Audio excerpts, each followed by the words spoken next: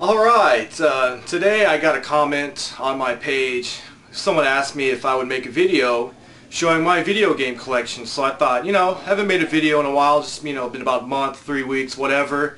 I thought, that's a pretty good idea, so yeah, I'll show my game collection. Now, I'll warn you, my collection isn't nearly as impressive as the Angry Video Game Nerds or Armake21's. Oh, by the way, speaking of Armake21, if you're not aware, he's back. He made a new account called Box Entertainment 21. Just go look at my subscriptions and you'll find it. So basically how we're going to do this is I'm going to show each system and its collection. We're going to do this one system at a time. We're going to show the system itself, or the systems, if it's like in the case of the CDI, I have two of them, we'll just show both of them. But we're going to do this one system at a time, and it's because, right now, as you can see, most of my stuff is actually put away. I would say that 3/4 of my collection is basically Atari 2600, 3DO, and CDI. The rest is everything else. So, yeah, we're going to go ahead and start with the Atari 2600. Okay, so here is the Atari 2600. This specific model is the Atari Junior, which I believe came out some number of years after the original one with the wood trim. I don't exactly remember when it came out, but it's one of the later 2600s. Now let's take a look at some of the games that I have for the 2600. Now, as you see here, we have a couple boxes. I actually won this a lot. This is all one big lot. And in addition to about 200 something games that I have for the 2600, once we got these fucking shit. God, I haven't even opened much of this shit.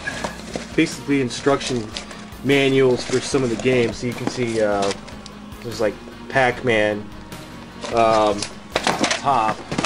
We also got a bunch of controllers. You can see fucking paddle-like things right here.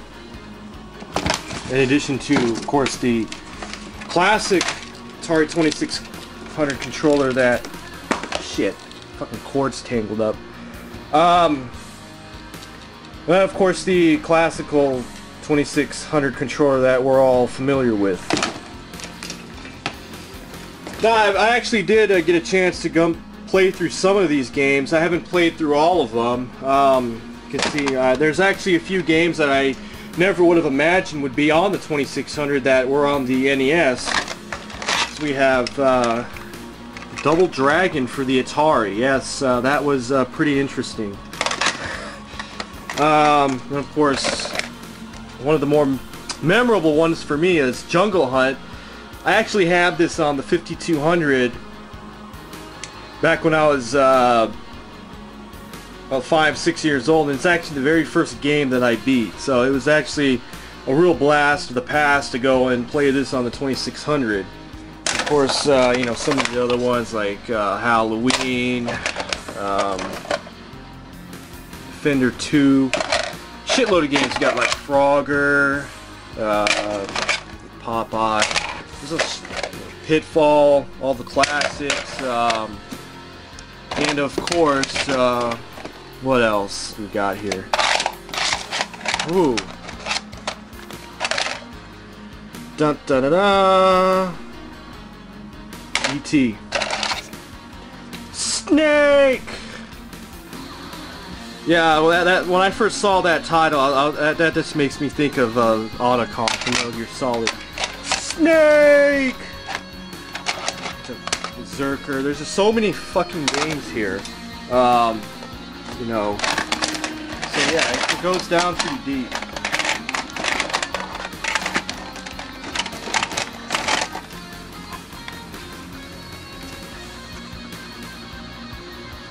So yeah, now on to the NES.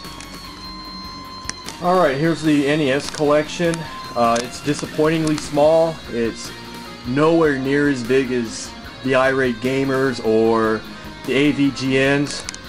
There's only about, say about 15, no, not even 15 games in this collection.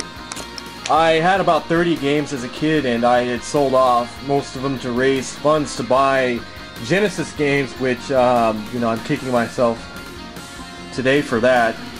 But there were still a few games that I held on to, and there's like maybe a couple that I had actually bought recently.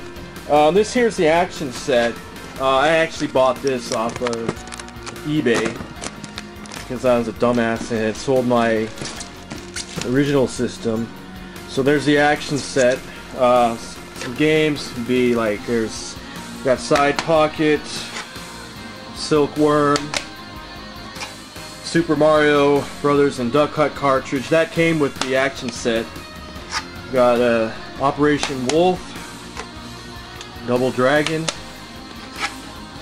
We've got Action 52, Simon's Quest, Athena, Super Mario Brothers 2, Atari Warriors, Fester's Quest, Zelda 2, Zelda 1, and Atari Warriors 2. Now, with the exception of about 5 of these games, or actually six of the cartridges that I laid out, the others I had as a child and were unable to sell off. Action 52 and Athena were bought off eBay,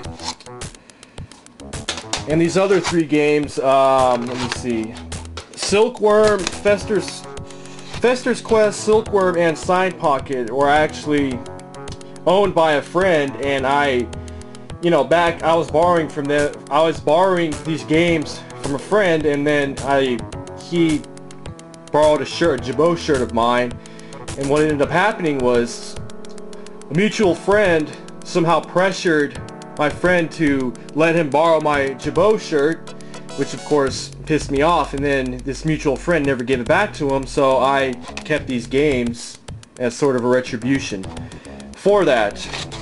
So yeah, that's my NES collection. Okay, so this is where I keep my stash of Genesis stuff. After the NES era, you know, the whole 16-bit era was coming out, and so I went and I got a Genesis. My brother got a Super Nintendo, and so I basically turned into a Genesis fanboy.